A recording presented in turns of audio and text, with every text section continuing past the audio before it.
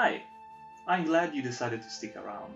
I want to first off apologize for the audio quality. I tried to correct the background noises coming from my PlayStation, but that resulted into the audio from the game being a bit damaged. I will try and avoid that in the future and be more careful about the recording. And secondly, it was my first time recording myself while playing something, and I feel like I didn't do a great job in explaining why I liked the tutorial so much in terms of how it introduced the mechanics. So I would like to spend a little bit of time going over that in a more in-depth and thorough manner. And after that, going into the history and the cultural subtext and translation and so bear with me with a little while longer. So, what I find particularly interesting about the way the tutorial is set up is that beyond the overt prompts and pop-ups that explain the base mechanics of the game, there is a lot of stuff which is just implied and constructed through the level design and the UI and just the implied logic of the player as it interacts with the environment. And I think that's really cool and well done. I would have preferred more of that than the distracting pop-ups, but I understand why they went for the safe route of just having those messages being very, very evident and impossible to miss. But there is a lot of the subtler stuff, which is especially useful for players who are used to Soulsborne games in general. So starting off, you immediately begin the game unarmed and with very little health that immediately gives you a sense of avoiding danger is possible, which is already different from any other Soulsborne game. The second thing, which is very important, is the presence of water nearby. You can immediately get into the water and learn that the water in this game is not an obstacle, it's an alternative way of moving around. You can swim, and that is immediately communicated, and exploring that rewards you with the knowledge of branching paths and the fact that you are going to come back in this part because there is a drop just out of reach.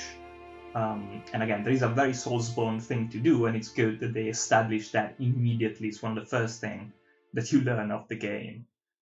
Then, when you get to experiment with the stealth mechanics, the way that they are introduced is that the second you turn that corner, you will be immediately in view, and then you are prompted at immediately hiding into the grass. And that gives you a hint of how sensible the discovery mechanics for the enemies, what the UI is like, and all of that. And even if the pop-ups makes it a little bit redundant, I really liked that you get to discover that in a way that gives the player pressure without it being while still being very safe, and it's very easy to hide. Then the way that the map is laid out, you have the stealth path, the stealth path that you take to get into the tower without being discovered, and you see the rest of the map immediately, and there is no hard division between these two. It's entirely a mechanical division of you are wounded and unarmed, and any single strike will kill you, so you decide to follow the instruction and use the path that will make you stay safe, and that immediately imprints into the player the idea of finding the alternative road to avoid direct confrontation if you want to, which is then reinforced later when the way that the enemies are placed rewards the little path that I took, where instead of just running towards the gate with the 4 enemies, you can go to the right and stealth around a little bit to get a couple of kills without being confronted directly. Then inside the Moonviewing Tower, there is the first hidden drop that immediately communicates that exploration will be rewarded by little extra stuff. And you get told implicitly by the fact that you sheath and unsheath the sword automatically when you leave Kuro's side, that you cannot attack Kuro. Again, a big difference from other Soulsborne games, where this game will avoid you attacking certain characters. There are going to be areas where you cannot commit any kind of violence, and most NPCs you will not be able to kill, even if you want to, which is also communicated through the sword itself, when it says that a shinobi needs to know how to kill, but needs also to know when to be merciful. The way that the tutorial for the combat mechanics I will get to in later videos, but the way that these initial encounters are structured are a microcosm of the kind of encounters you will get from the weak enemies at first, the larger number of enemies that you need to manage later, but that you can outsmart a little bit by using the environment to your advantage, the mini-bosses, later on the non-humans and animal enemies as well. It's all a little bit of a sample of everything that is going to be in the game. The closed door that you cannot get to from this side is another clever nod to the classical Soulsborne thing of finding these kind of shortcuts in the future, and immediately tell you that this is going to happen again, that this is going to be a normal part of the game, and so is leaving that very conspicuous idol on the sides, which will be useful later. And hints immediately at something else going on. And lastly, Genichiro's boss fight, I think, is an incredible boss fight, as it is entirely made of the fundamentals you just learned, but also introduces new things in a way that makes it feel much more like overwhelming for you at this point in the game, but that it still is not unfair. It's just that you feel unprepared and weakened, which reflects how Wolf, as much as he has recovered his a reason to live, really is not in his best shape. He's really out of it and cannot contend with an enemy of this level at this very moment. So yeah, all of that is implied. It's just how the level is constructed. I think that's really smart and worth praising.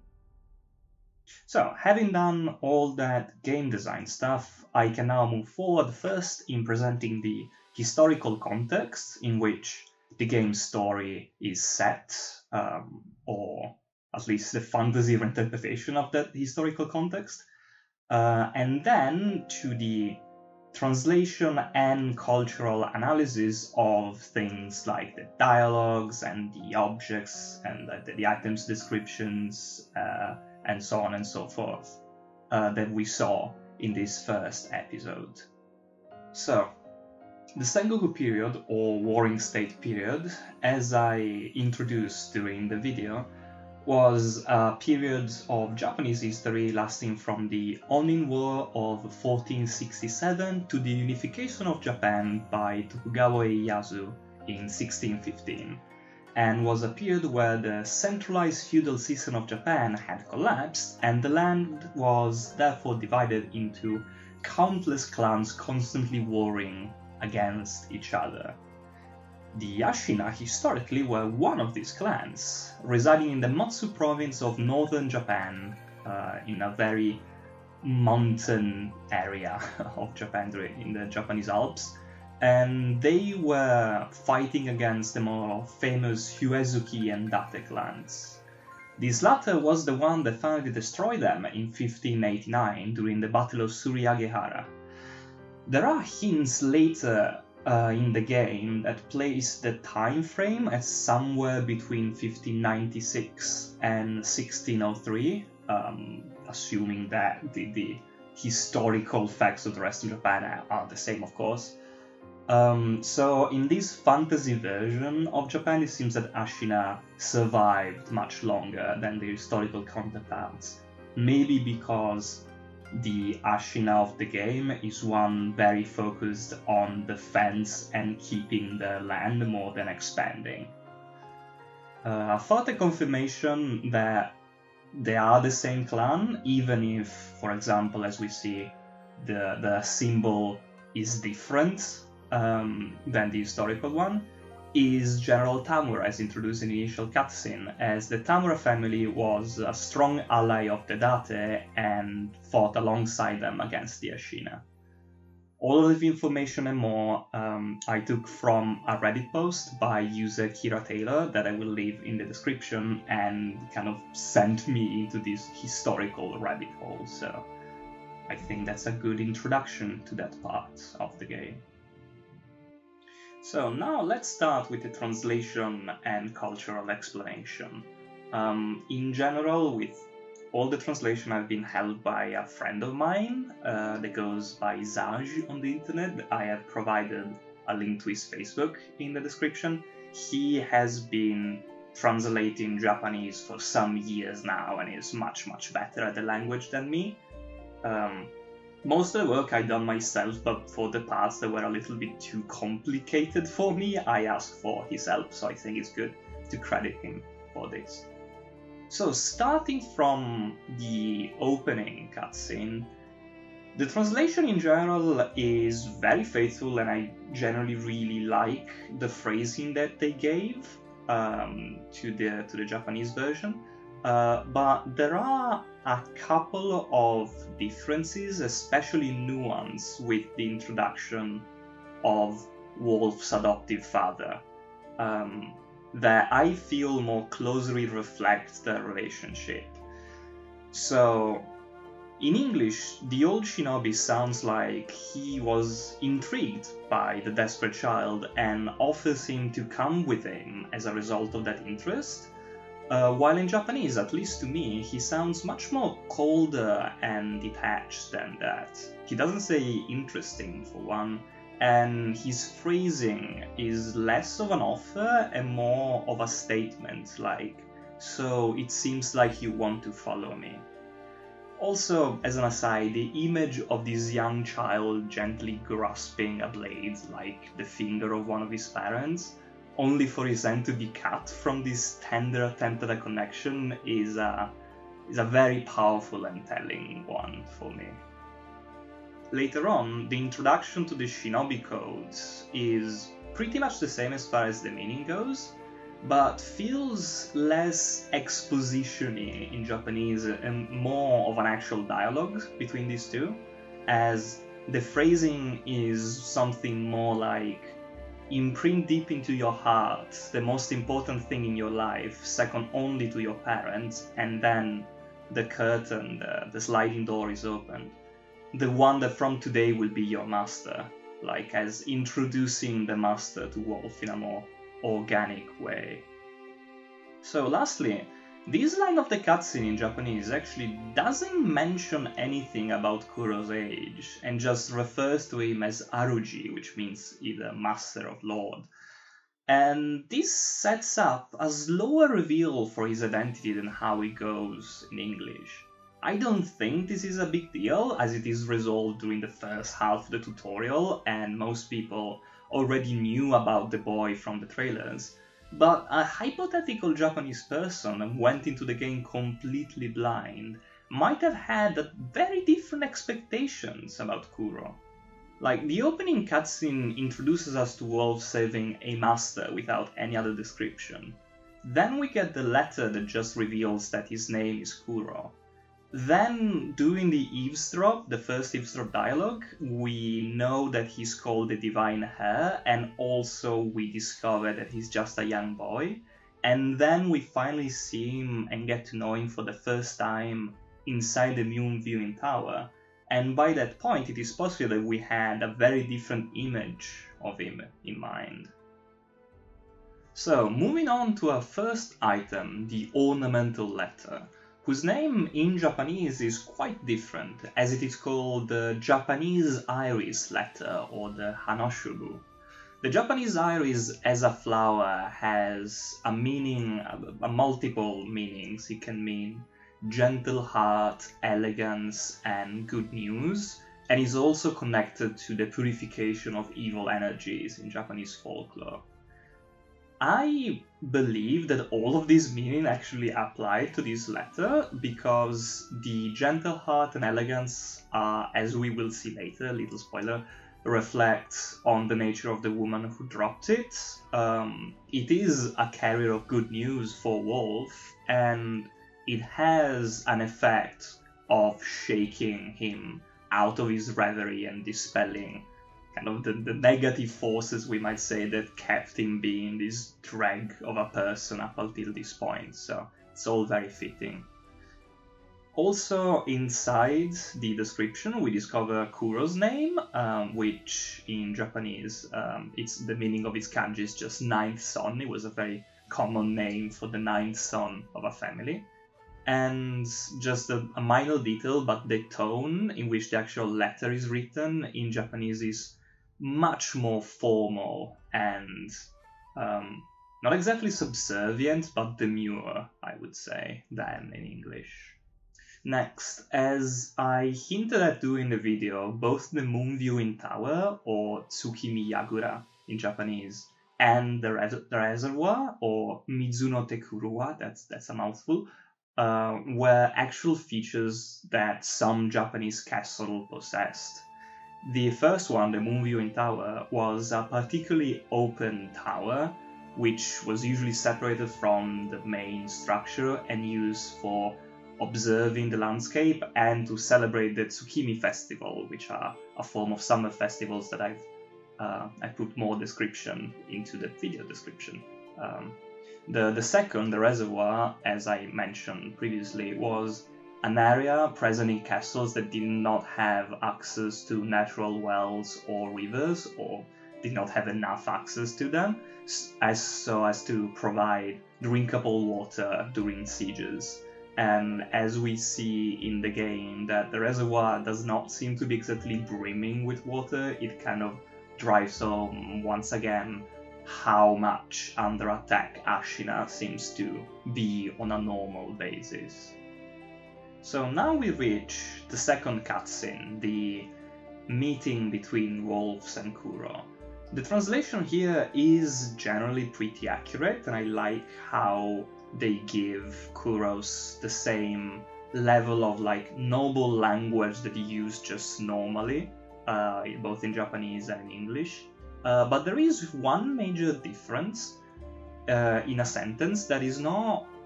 It doesn't change the meaning of what is happening, but it gives off a different vibe to their interaction. So in this line, Wolves is not saying "I've come to free you," but is directly answering the greeting that Kuro just gave him, the much more familiar "Oh, it's been a while, Wolf, it's good to see you."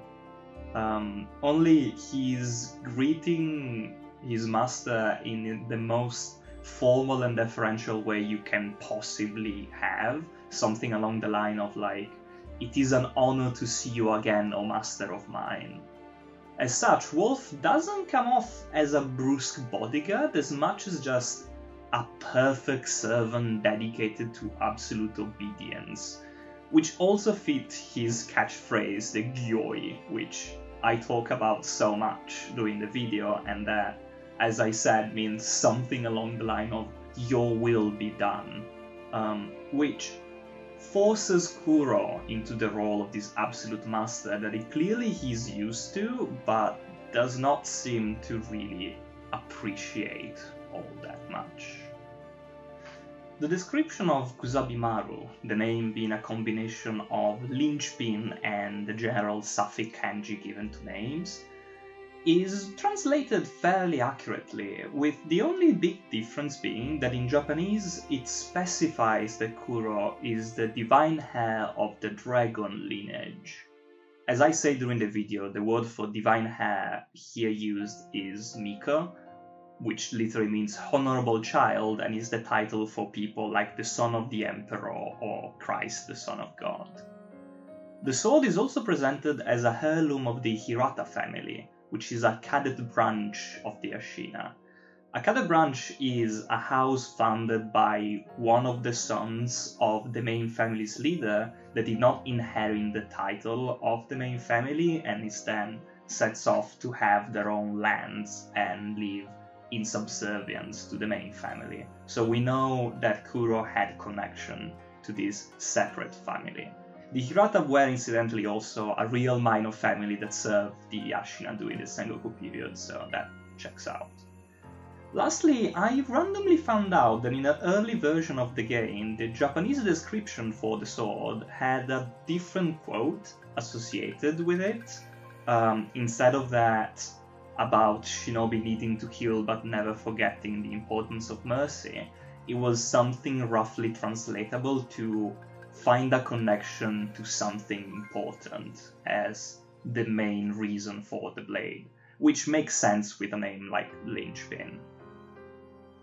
So next up is our dear Estus equivalent, the Healing Gird. This is a very interesting item and a lot of people have written about it, not because the translation is not accurate, the translation is perfectly fine and works really well, but it's mostly because there is a lot of cultural subtext associated with girds and healing girds in particular. So first off, girds in general are associated with good luck and happiness in Japanese culture, and one of the 8 immortals of Taoism, the so-called Li Tie Guai, I have no idea how to pronounce that, he possessed a divine gird filled with a special medicine that could heal an injury and never run out. So probably this item is a reference to that mythological relic. Secondly, the extraordinary Dr. Dogen, mentioned in the description, is likely also a reference to a real-life figure, Dogen Zenji, the founder of the Soto School of Zen. And the name is pronounced in the same way, but it is written in a way that has slightly different meaning. The historical figure uses the kanji for journey and beginning, while Sekiro's Dogen uses those of journey and mysterious or profound, giving off a significantly more occult vibe to the character. All of this information and more was due to Reddit users Sarumaro and ZeroLXX, the latter of which also pointed out how the final line in the description was probably a pun in Japanese. For all of that, I left references and links into the description. It's a good read, so I invite if you're interested to check them out. So next I will go quickly over a couple of minor stuff that happens in the second half of the tutorial. Most of the other translations and descriptions and stuff is all pretty accurate and doesn't need much mention. And when it comes to the little weird man under the bridge and the geckos, I decided to cover them in a later episode when they're going to be more prominent. Before we get to the real meat of this discussion, which is going to be Genichiro's boss fight in its entirety. But first, the pellets are...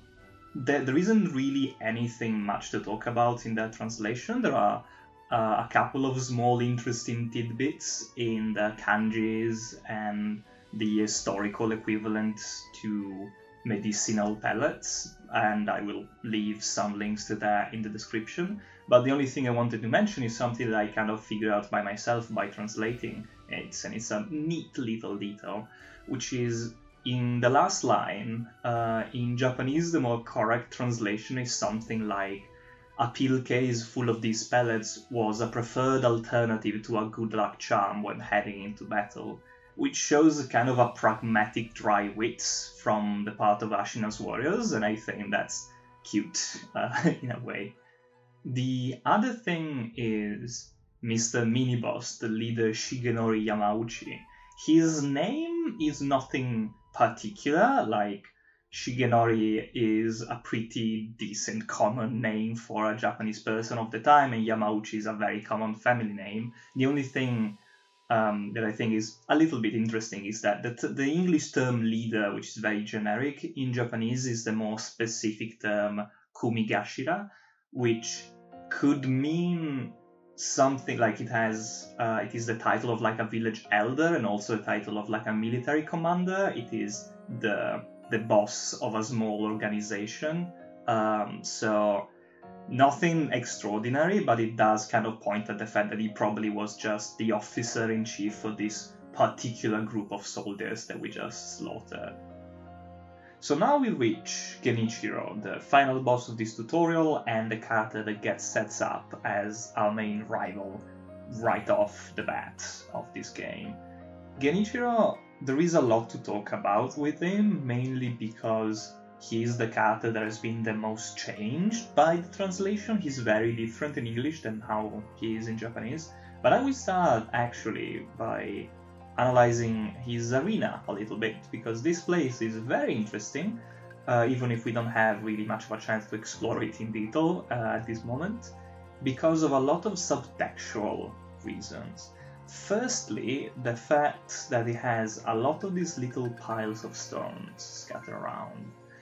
Leaving piles of stones scattered around is a funerary practice that is made to help the soul of the deceased to pass on safely to the other side, which follows the folkloristic belief that children who died before their parents had to construct countless piles of rock on the shores of the river Sanzu, which is very similar to the river Styx in that it is the river that carries souls to the underworld, to atone for the sin of abandoning their filial duty and dying so early. So the practice of leaving stones behind is made to help in their toil, and there are a lot of stones scattered around, together with swords and other weapons impaled into the dust, and these reeds, which are the namesake of the Ashina clan and have this ghostly, supernatural-looking white appearance, which makes this entire arena like very much looking like a liminal state between like the world of the living and the world of the dead, and also kind of construct these images of the Ashina as a people whose fate and the land whose fate is intrinsically linked to strife, mourning, and untimely death. It's a very poetic place in its own right. Now, moving on to Genichiro proper, let's leave behind the easy stuff first and talk about his name for a short while. So his name is a combination for the kanji for bowstring and first child for Ichiro, similar to how Kuro was ninth child. And this combination is going to become a little bit more relevant later when we discover his past and his story. It's nothing major, but it is a tiny detail that I quite like to speculate on. But beyond that, the really interesting part is in how his character gets across in Japanese regarding to English. He feels very different in Japanese than what the English translation leads to believe. In English, he's much more of a villain character. He's mocking and aggressive. Well, not aggressive as much as antagonistic towards us. While in Japanese, he's well, let's get into the translation and you'll see better. Immediately, the first difference is in the first thing he says, when in Japanese, his first line is, "It's been a while, divine her. Last we saw each other, we were standing together on your uncle's grave." Which is similar to what happens in English. The meaning is pretty much the same, but there is a tone of familiarity that in the English subtitles don't really get across, where he uses the same formulation that Kuro used with us when we met, that it's been a while. So he treats us as we are a member of his family right off the bat. Now, the second noticeable thing is Kuro's reaction to Genichiro, which even in English is pretty understandable considering his body language and everything, but I still think important to underline that in Japanese he doesn't as much thank us for fighting with Genichiro as much as he apologizes. And being Japanese, the polite language that it is, apologizing to someone to thank them is a perfectly viable way of expressing gratitude. It's something like, sorry for leaving the hard work to you. But the fact that the way the scene is directed leaves Kuro's face hidden, I think it implies that the apology is as directed to us as it is directed to Genichiro himself. Then there is Genichiro's final line before fighting us, which in English, as much as I like the formulation of that line in English, it is very much a villainous thing to say, to call us the noble shinobi. It feels mocking and confrontational. While in Japanese it is much more of a factual, almost resigned statement. So you decide to stand in my way, shinobi of the divine hair. He doesn't call us noble or anything like that. He's just stating what our job is and the fact that we are in his way. And a similar kind of switch in tone there is if he defeats us. Even if the meaning is the same, he still comments on our lack of skill. While in English it sounds, again, provocative, he's provoking us. In Japanese it is a more factual, so this is as far as a shinobi has to offer kind of thing. The rivalry with him is still established, so he still very much wants to beat him and feel confrontational, but he does not feel like somebody who is fighting against us because he likes to. And this is stressed even more if you manage somehow to beat him in New Game, or much more easily in New Game Plus, where this alternate cutscenes plays. Oh, not it.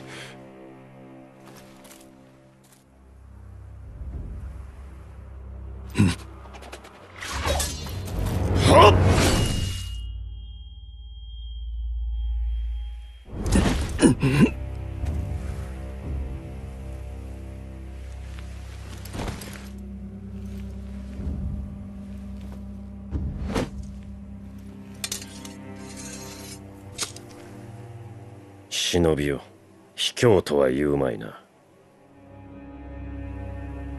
巫女はもらっていくぞ。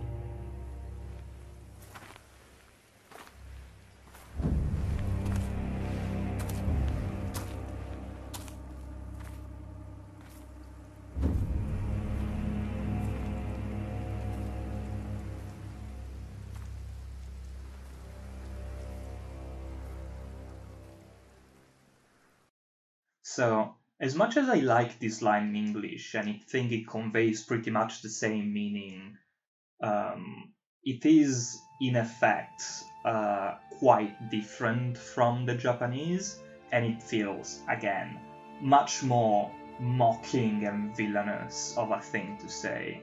In Japanese, it is a much more simple line. It is, shinobi, don't think of this as cowardice. Which, again, kind of implies that, it kind of implies that since we are a ninja, we have no right to call what he has done trickery, but it's almost an apology in Japanese. It's almost, he admits that what he has done is dishonorable and is not teasing us for falling for it as much as it sounds like a person that accepts that he is going to do dishonorable thing, but for an honorable purpose that we still don't really know much about. All in all, to me, Genichiro in Japanese comes off as somebody who is more desperate than villainous. Someone who believes in his own ideals so much as to be determined to be violent and unfair, even towards people that he holds no animosity for or that he considers members of his family, if it is for the greater good. And this image is reinforced by the fact that he seems to be someone that Kuro respects and that he feels that he is betraying in his attempt at escape. a justified betrayal, but a betrayal nonetheless. Finally, I will conclude with something that is not as climactic as Genichiro, but is still important, and that is going over a little bit of the shinobi prosthetic. The description is fairly accurate, and it reveals to us that the name of our mysterious savior is the sculpture, but in Japanese his name is more specifically that of Bushi, which were artists that specialize in sculpting and carving in depiction of Buddha. So he's more specifically the sculptor of Buddhas, which is no surprise to anyone, really. Also, the Japanese term used for mechanism in this case is karakuri, which describes the kind of mechanism used in marionettes and automatons and other kinds of simulated humans and stuff like that, with gears and pulleys and strings and cords and so on, which is perfectly intuitable by just looking at the thing, but it's still a detail that I find neat, and I like the word karakuri, so I wanted to share that. And that's the end, I think, for this episode. Thank you for having listened until the end. This was a very long video, but I learned a lot while doing it, and I hope you have learned too by listening to me go over interesting fact and translations about Sekiro. The next episodes are going to be definitely shorter, going to be focusing on shorter sections of the game, but I still hope that you got something out of it, and that I'll see you in the future.